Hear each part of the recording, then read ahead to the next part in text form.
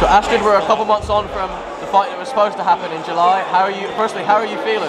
I'm good, I'm feeling confident. You know, obviously it was a little bit frustrating when that happened, but I've been working really hard in camp, I've been sparring some really cool people, and yeah, I couldn't be more prepared for this fight. I'm really excited, and yeah, Alexia's going to get smashed on Saturday basically.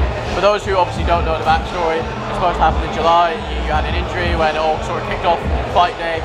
For those who don't know, what was the injury that you had? So it all basically went tits up, to be honest with you. Alexia somehow picked me up and threw me through a table, which the table wasn't the thing that actually hurt me, it was hitting my head after I went through the table. And I actually ended up with a mild concussion. So the paramedics came over and said she's not fit to fight, so we couldn't fight that day, which was really frustrating and embarrassing, but you know what, we're here now, and I'm going to get my revenge on Saturday, so I'm pretty happy. Talk to me about the moments after you had that concussion. Were you sort of like, how soon did you return to training? Again, we're 3 months on now, you're fine to fight that, but what was that sort of days and weeks like after? Honestly, I didn't leave my house for like 4 or 5 days. I was just a little bit embarrassed because not only was it, you know, the fight didn't happen, but it was plastered all over social media. So I didn't really do anything for 4 or 5 days.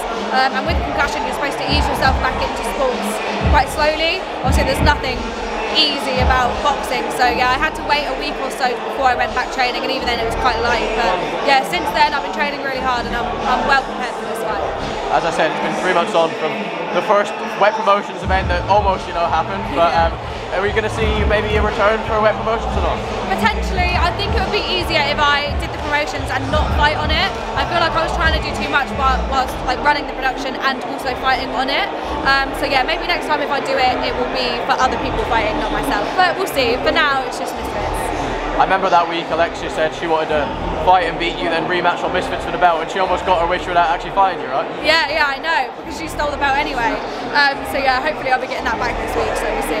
Was it quite exciting that week, being like, I know you're running around the scenes, setting all this sort of stuff up and doing it, but was it sort of stressful at the same time, given you're trying to focus on the fight?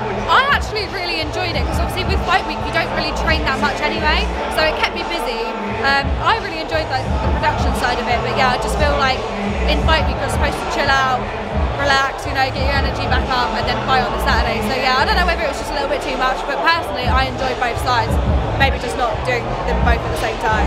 Is it nice not being a star of the show? Because I remember that week it was pretty crazy, you know, bottles flying, tables flying, but now obviously the focus is on KSI, Tommy Logan, but this is still going to be a great fight, but it was all the focus on you. You almost had to sell it with Alexia back then, didn't you? Yeah, like this is going to be really nice because I feel like there's not, like you said, there's not as much pressure, there's not as much eyes on it, and yeah, I'm just really excited to be a part of the whole card. Like this is such a massive card, like God knows how KSI, Tommy and Logan and Dylan are feeling. I feel really chilled about this one, really relaxed, and yeah, I'm just really excited to get there on Saturday and show what I can do. I remember for that fight week, the numbers blew up for the press conference and the weigh-in, of course. Do you expect the same thing to happen this week? Have you got anything, sort of tricks up your sleeve? I do have something planned, but I'm not going to say what it is. But yeah, just keep your eyes peeled because it's going to be pretty crazy. I'm actually nervous about that more than I am about the fight. So yeah, we'll see how it goes.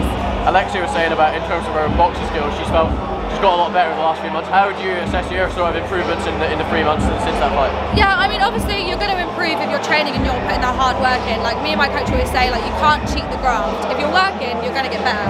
But I just don't think nothing that she's done in the last 6 months, 3 months, 2 months is going to prepare her for what I'm going to bring in the ring this Saturday. You know, we've been working really hard. We've been doing really cool sparring. Yeah, I'm just super excited. And finally, I've got to ask, the main event and the co-main event is, you know, the 2 biggest fights in the card. What are your predictions for KSI, Tommy and Logan Dylan? I think Logan's going to win against Dylan Dallas. I don't know.